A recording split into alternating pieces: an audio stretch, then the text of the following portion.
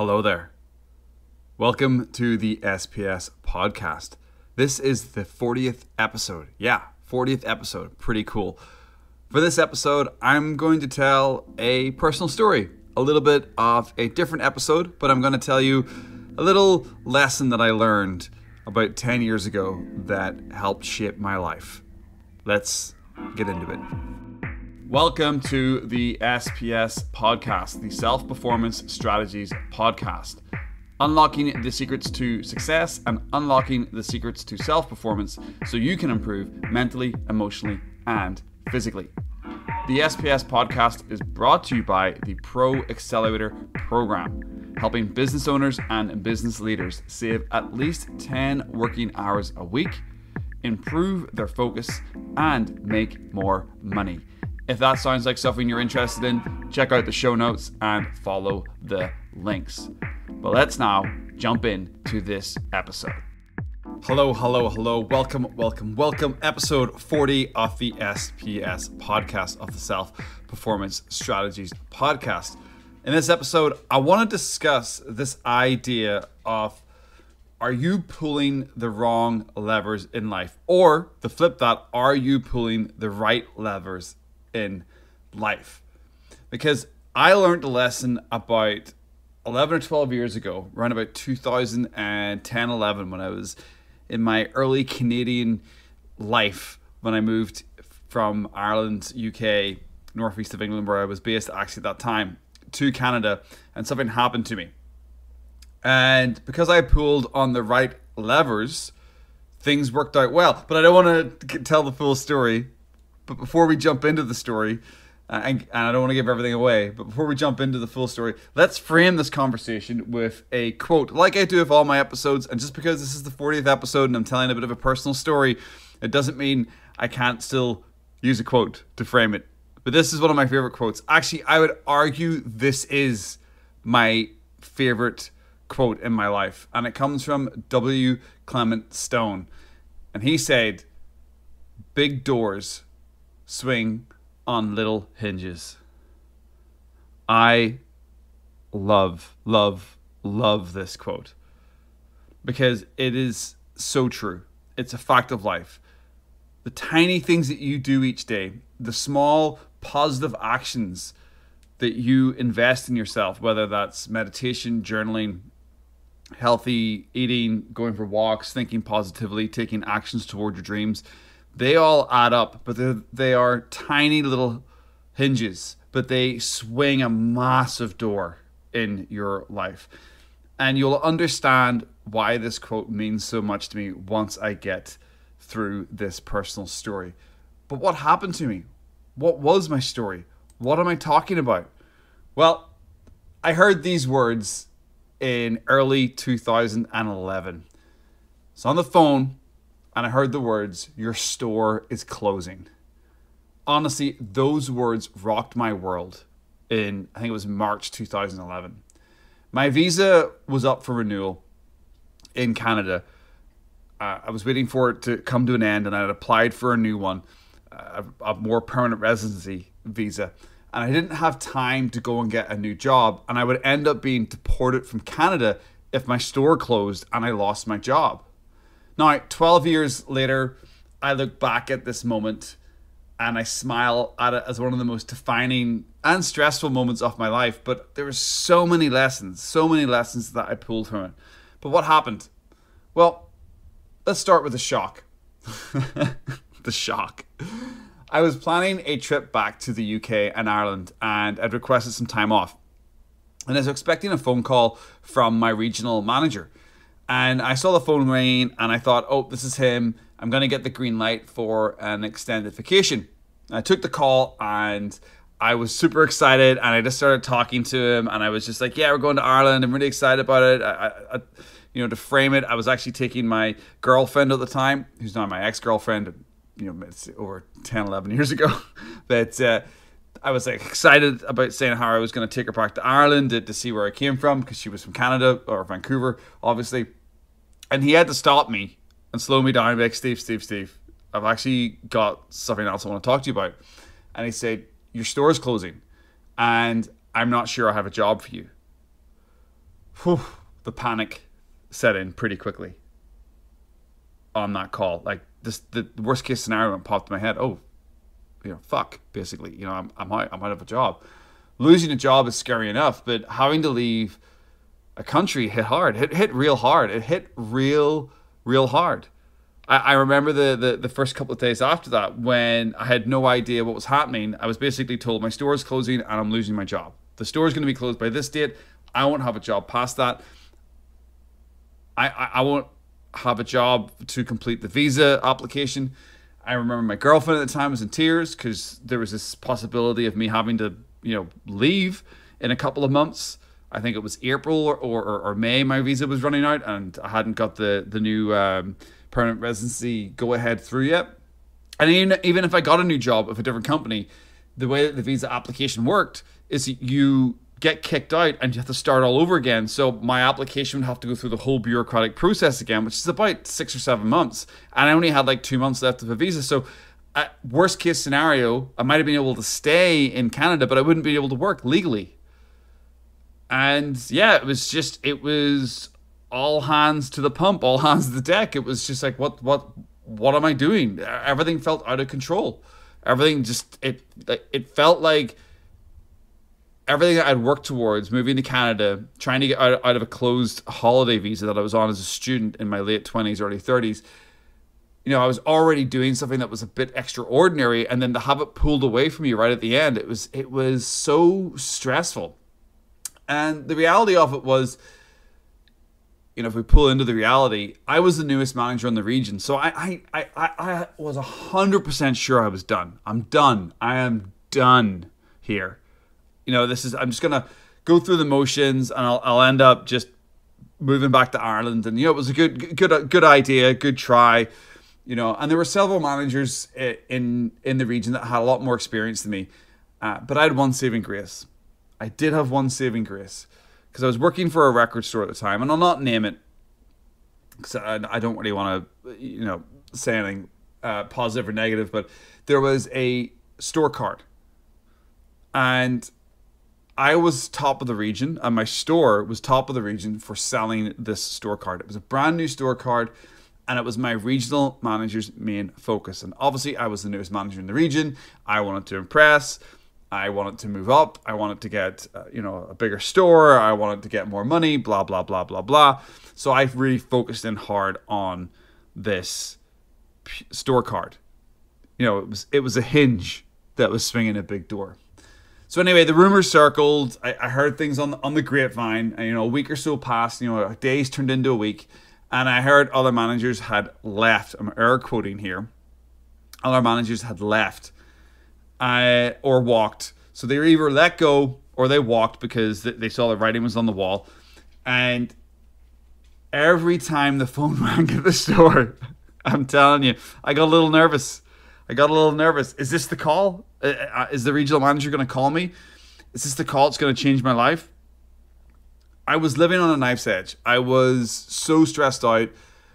And I can honestly say it was probably the most stressed I've ever been over like a week or so period. Obviously I've had breakups with ladies and it's been a stressful situation and those never go well. And then obviously I've had other things happen in my life where I've been stressed out. But this was just such a unique experience in my life. This sort of idea that I'd have to move back 7,000 miles back to the United Kingdom, back to Ireland.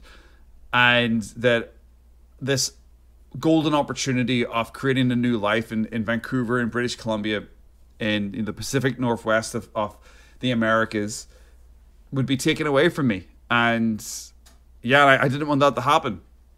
So that's why it was very stressful for me because I love Vancouver. I'm still here and I absolutely think it's a fantastic city. Expensive, but it's a fantastic city and I love it. So anyway, the second phone call came. The day arrived, and that phone rang, and oh fuck, here we go. I was like, I'm done. I just knew it. And the regional manager said hi, asked me how the store was going, did the whole like, yeah, I'm going to drag this out, how's the store going, what's going on, blah, blah, blah, what are the numbers? And I'm like, just hurry the fuck up and just, can we get to the point here? And he went, Steve, and paused. And he went, how would you like to work in this store? I can't tell you how quickly I said yes. Like, even before he finished, it was like, yes, yes, yes, yes, yes, yes. It was like scoring a winning goal in the last minute of injury time in the World Cup. You know, the best ever player ever. Boom, bang, Messi, goal. You know, I won. I was over the moon. I was absolutely over the moon. I would get to stay in Canada. I would get to fulfill my visa application, and, you know, I'd be able to move on. I'd be able to finish that visa process, and I'd be able to stay in Canada. And that was fantastic. And I did. And funny enough, I left that job pretty much as soon as my visa came through. So, I mean, yes, they saved me and they allowed me, but I wasn't getting paid very well in that job, to be fair. So actually, it was actually a couple of months. I think it was about a year later, actually, I left that job. It wasn't like immediate, but it was pretty quickly after getting that visa that, well, it was very quick after I got the visa that I actually left that job. But it was about 8 or 9 months after this scenario happened. But what saved me? What was the hinge that swung the big door that saved me? And I've already brought it up once, but it was the store cards. 100% the store cards saved me. I wanted to impress and succeed in my new job. The regional manager was obsessed with these cards, like I mentioned. And a lot of the older managers didn't buy in. A lot of the staff didn't buy in. There was just a general sort of like, meh, about these cards. Oh, this is just a gimmick. This is just something that's going to pass. But this whole process was so key for the regional manager. He was so focused on them that it was extremely important, you know, that we got these cards in. And I made it my goal to dominate the store card leaderboard. Not only me, but my staff. And we did. We did dominate. I think I was in the top 5 sellers of all for the whole region. And I know a couple of my staff were also in the top 10. So I think at one point I was the top selling manager, but I think some other manager beat me off because he was working in a bigger store and had a more opportunity. I think it was actually one of the managers from the main Vancouver store that actually beat me, because I was working in a smaller, more mall store in the suburbs of Vancouver. So he had a better opportunity than me, damn him. But anyway, I really focused in on that small hinge. That small hinge, focusing on those pure cards, that was the big door. That was the small hinge that swung the big door for me. It was the thing that regional manager could look at me and be like, he's a team player, he gets it, he's doing this small thing that's a small part of the job, but it's the most important part of the job, and it saved me. It did. I honestly believe, looking back now, 12 years ago, that saved me. It saved my Canadian journey. And that's the lesson. Big doors swinging small hinges. Find the levers that create the most impact. I have taken that lesson to the extreme for the last decade. Whether it's working in sales, whether it's working in the corporate environment, and now for the last nearly 2 years, when this podcast is being recorded, in my entrepreneurial solopreneur business. And every role since, in every position that I'm in, I'm thinking, what makes me money? What matters to my boss? What matters to me now of my business, kind of thing? What is busy work and distraction? What matters most to my business, to the business, to anything? What actually is the high dollar and high value work you have to do? And following this rule in my life, I've gone from a retail manager at that point who was making about 30 odd K a year, which is awful amounts of money in Vancouver, to succeeding in multiple 6-figure roles, and then now having a 6-figure coaching business. All because, and I put it down to this, because I do think like this now. That incident of nearly being kicked out of Canada because of a store closing and not having control over what was happening. Yes, you could say I should have investments and stocks and a side hustle, and I shouldn't let outside external factors affect me that much, or be in a position where someone could do that to me. But I wasn't at that point in my life. So I focused on what I could control within my life, and what I could control was showing up and focusing on the small hinges that were swinging the big doors in the job that I was working in. I had my ears open, and I was listening to what the superior or more important people in the organization were saying, and I did that. And I can tell you, from working in corporate for many years and in sales, it's amazing how many people miss this. It's amazing how many people, even in the solopreneurship, they're off doing silly things like on Twitter, people chasing likes and followers. I've got a large Twitter account, as some of you may know. People are out chasing followers and likes and trying to go viral. I'm more concerned about Calendly links and how many people are converting from my landing page, because that's actually business. Getting followers and likes isn't business. So the big door that swings my hinge with my Twitter account and my LinkedIn account, it's not how many followers I have or how many likes I get on a post. It's how many people are actually following the paper trail of my links and booking a call with me and then eventually signing up to my business. That's the small hinge with the big door, if you catch my drift. So in your world, what are you doing? Where are your levers? Yeah? What levers are you focusing on? Are you finding the high value and high dollar levels in your business? And are you ensuring that you're doing those on a daily basis? Are you regularly monitoring and adjusting these levers and using data to drive your decisions to stay ahead of bumps or barriers? Because you need to do that. You need to review your data to find out what the small hinges are that swing big doors. Are you identifying and prioritizing the most impactful areas of your business that drive significant return on investment, significant ROI? Do you know the right levers? Can you call them out? If I was to arrive where you are right now and put a gun to your head and be like, what are the key levers in your life or in your business that create the most results? Can you say them? Because I'm telling you right now, as a solopreneur business coach or a performance coach for people, you should know these things. I know them in my business. I just explained some of them to you. You should know them in yours. By focusing on these high levers, I can speak. By focusing on these high level levers, you're going to reduce wasted time. You're not going to be doing dumb shit. You're not going to be doing low value or negative value work. You're going to increase your sales, your lead generation, whatever it is you do in your business. If you know your high value levers or your big money levers, you're going to save time each week. And are you devoting the right resources to these levers in your life? Are they a priority? Is your business set up for you for long-term success and stability because you know your levers? Those are, I think 5 questions, maybe 4 questions I've just asked there. So with this lesson from my own experience from 12 years ago, from nearly getting kicked out of Canada, from nearly being deported because I had a job taken away from me, but I was able to save my own job because I focused on the key levers. The regional manager wanted to keep me within the business because he needed people who were effective while the company was closing down. He still needed good people in the important seats in the bus. That's where I took that lesson from. I made sure that I was doing the important levers, and I've continued to make sure I'm doing that within the sales job I had following that, within the corporate job I had following that, and now within my entrepreneurial, solopreneur business. So are you focused on the right levers in your life? Thank you very much for joining me for the 40th episode of the SPS podcast. I really do appreciate you.